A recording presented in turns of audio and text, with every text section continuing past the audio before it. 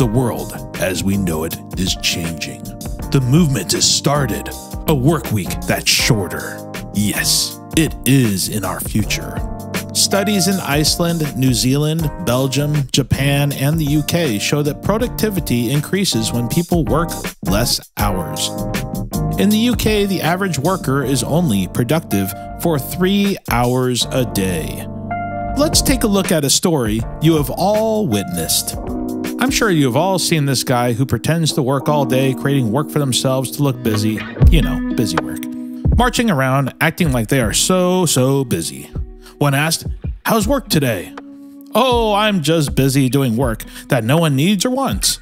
Does this benefit a business, person, or society? About 1 century ago, the 5-day work week was adopted. Since then, we have been talking about spending less time at work. Let's look at some historical statements. In the 1930s, John Maynard Keynes declared that technological advancement would bring the work week down to 15 hours within a century. In 1965, a U.S. Senate subcommittee predicted the work week would only be 14 hours long by the year 2000. Now, if we look at how society is today with the invention of artificial intelligence and innovation in general, automation frees up people to do new and more innovative things.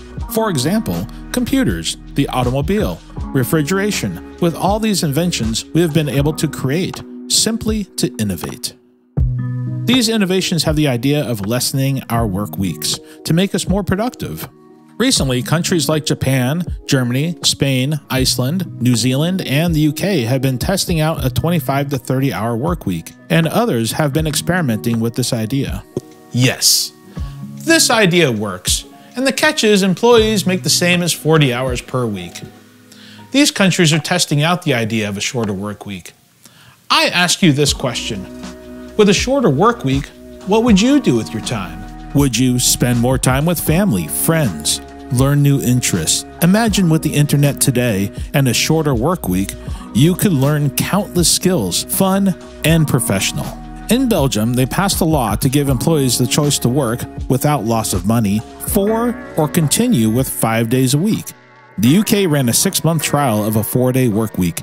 It proved extremely successful. 70 businesses with 3,300 employees took part. The deal is, they are held accountable to a 180 rule.